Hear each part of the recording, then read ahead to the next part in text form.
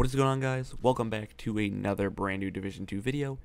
In today's video, I want to talk about the 3 new gear sets that were introduced with the Title Basin update, and overall why I won't really be going for any of these builds, really going for any of the gear sets in general, and overall why I won't be using them. As always, if you guys do enjoy the video, make sure you guys drop a like on it. If we could hit 20 likes on this video, that would be awesome. And if you guys are new to the channel, make sure you guys hit that subscribe button, as we are super close to 5,200 subscribers. But without further ado, let's get right in the video. So the question is, are the gear sets worth going for? Yes and no-ish, I guess.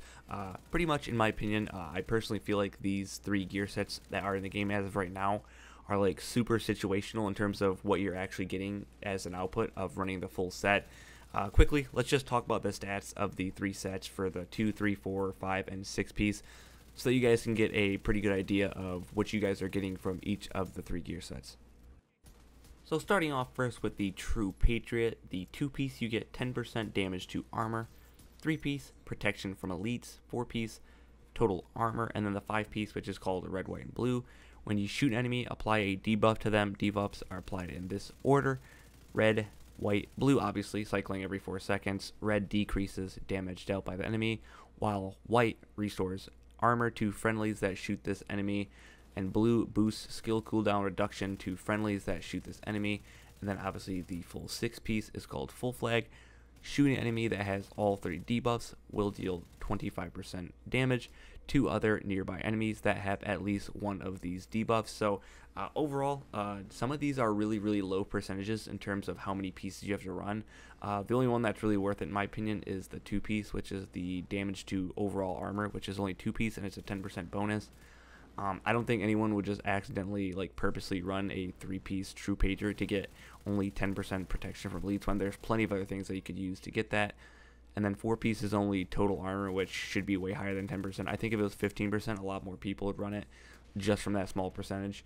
But yeah, overall, like, if you were just running like a mixed build with 2 pieces of True Patriot and then like just regular brand sets, I think the two-piece would kind of be worth it because the overall damage to armor for 10% bonus. But overall, I think this is personally though the best gear set out of the 3 so far. I think it has the best like output damage in terms of what you're getting out of each and every single like piece in terms of a 2-piece, 3-piece, 4-piece, and then the actual set talent that you get from running the full set. So the next gear set is called Ongoing Directive. The 2-piece is 20% weapon handling, 3-piece is 25% burn damage, and the 4-piece is also 25%, but it's bleed damage. And then the 5-piece is called Emergency Requisition. Combat resources within 40 meters of you are automatically collected. This occurs every 30 seconds. I mean, I guess this is kind of cool. Like I said before, this is like super situational. I guess this would be kind of helpful, like if you're in a really crazy situation, like with a boss or something, in a mission or stronghold, or I guess in the future a raid, and you don't have like any ammo or you don't have any grenades, or for instance you're like one shot and you don't have any heals left and your skills are on cooldown, and I guess like that cooldown hits after that 30 seconds, and then it gives you a med kit that was like in that 40-meter range, and then you're able to save yourself. I mean, I guess that's cool, but for having to run 5 pieces of this gear set to get that, don't necessarily know if that's really worth it, to be honest with you guys. And then obviously lastly, the full 6-piece bonus is called the Right Tool. Killing an enemy with a weapon grants some, it says some, doesn't even tell you how much, it just says some special ammo to one of your other weapons. So it doesn't even tell you which weapon, it's just one of your other weapons, obviously your secondary weapon, but it's either incendiary ammo, explosive, or shock ammo. Just going off a specific example that I saw for a video, I saw Marco test this out in the Dark Zone, and he got shock ammo, and you're able to use it in PvP. So I guess if you want to use this and sort of like exploit this 6-piece talent and shock people or catch people on fire or have them explode, I guess you could do that, but you have to kill an enemy and then swap to your second weapon to be able to get that talent to activate. And last but not least, the 3rd gear set is called Hardwired. You get an increase of 20% skill health for the 2-piece. The 3-piece is plus 20% increased shock duration. 4-piece is plus 20% skill power. The 5-piece is electrifying your deployed skills.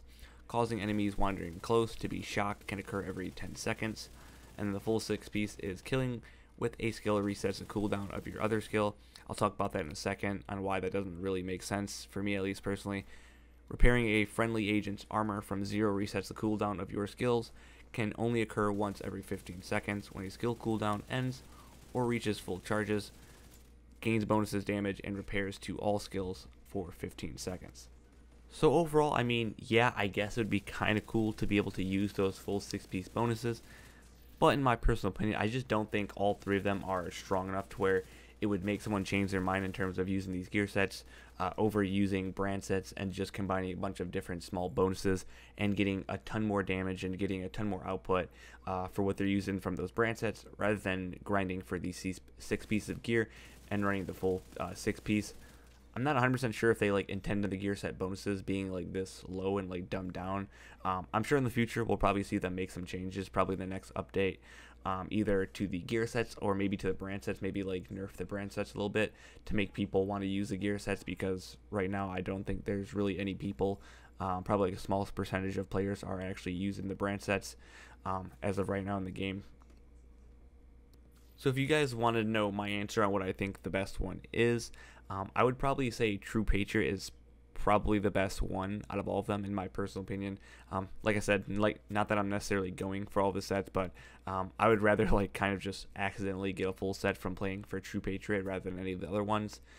Maybe it's just because I go for like pretty much all PvP builds rather than like going for all PvE builds and just being able to shred like NPCs and stuff. But these gear sets obviously all seem to be geared towards a little bit of PvP and PvE, but PvE more, and more like PvE specific scenarios rather than just an overall instance. Like I said, I think they'll get some love, and when the first raid drops, they'll be changed a little bit, and maybe a higher percentage of players will use them at that moment of time. Also, I just want to quickly throw this in there because I didn't even notice this. I don't know if this is actually true. This is just off of my theory right now. But I don't think you can actually get talents on your gear pieces for the gear sets for the 3 of them so far, unless my luck is just that incredibly bad and I haven't got a single one that has a single talent, whether or not it's good or not, on any of my pieces. I don't 100% know that. I can't confirm that, but I don't think you can. I guess that's probably due to the fact that you're getting bonuses from running a 2-piece, 3, 4, 5, 6. But then again, you get bonuses from running like the regular brand sets, and they give you bonuses for running those. I don't know. Maybe I just have bad luck and it's like a double negative for me, which is the other reason why I don't want to run them. I don't know. I just want to throw that out there because I don't actually know if you can get talents on them or not. I guess you guys can let me know down in the comment section below, but I just want to throw it in there because I don't know if my luck's that bad or not, so I just want to say that. And to end off on the video, I just want to talk a little bit about build diversity with these gear sets. There is a bit of build diversity, but not anything compared to running brand sets and whatnot, because obviously with brand sets you don't have to run 6 pieces of the exact same gear set in terms of these 3 that we have right now. I just feel like you're really limited for these 3 sets. It typically makes you like sacrifice into categories and stats that you really wouldn't normally go for, just due to the fact that you don't really get any talents or talent bonuses on your gear.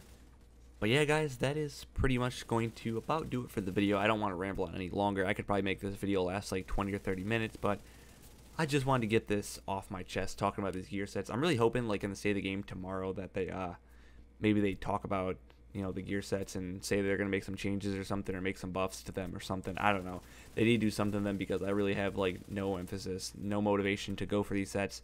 Although I think I have like 4 or 5 pieces of the True Patriot. I pretty much have that set done just from accidentally completing like the daily and weekly missions, and just from getting them in general. I don't know. I might make a build on that. Who knows if I just accidentally get it, like I said.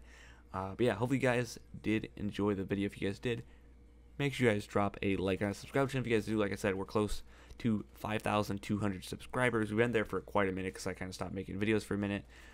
But yeah, thank you guys for watching. I'll catch you guys in the next video. Peace out.